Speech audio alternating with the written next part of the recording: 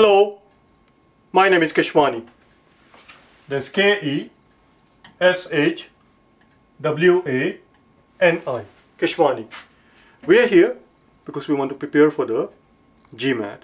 We have been solving GMAT math problems out of this book here, the official guide to GMAT 2015 edition.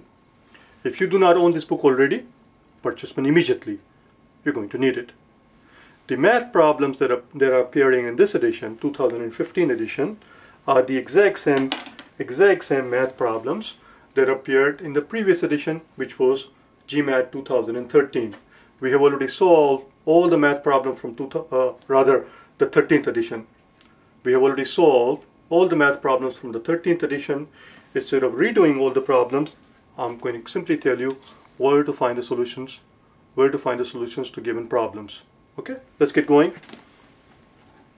We are on page number 154. On page number 154, you will find problem number 15 through 21. All of those problems were solved on day number 261. You will find the solutions to all of them from day 251 to 400, GMAT 2015. Just type in GMAT math day 261. You will find the video and you will find the solutions to 15 through 20, as I said. On page number 155, you will find problems number 22 through 28. These are all problem solving questions, 22 through 28. Solutions to those problems were presented on day number 263. On page number 156, the problems that you find were done on 3 days, on 3 different days. Problem number 29 and 30 were done on day number 265. Problem 31 through 34 were done on day number 267. And finally, problem number 35 was done on page number 269. 261, 63, 65, 67, 69.